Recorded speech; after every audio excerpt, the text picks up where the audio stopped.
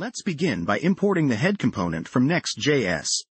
This component allows us to modify the less than head greater than section of our pages, which is crucial for including meta tags, styles, and, as in this case, dynamically loading fonts. Here we define a functional component called home, which is our page component in NextJS. We start the return statement with a div element. This is the primary container for the content of our home component.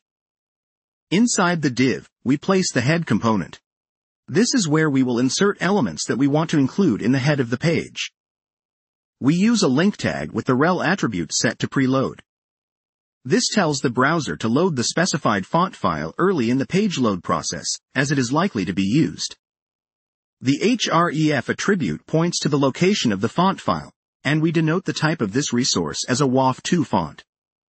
The cross-origin attribute set to anonymous is important for CORS-enabled font loading.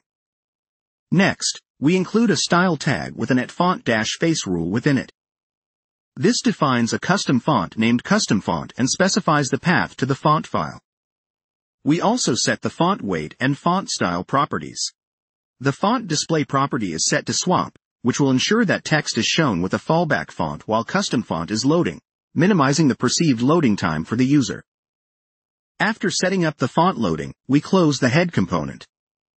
Through these elements, we instruct the browser on how to load and use the custom font on our page.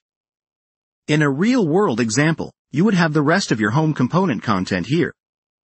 The closing div, parentheses, and brackets signify the end of our component's return statement and the end of the home component itself.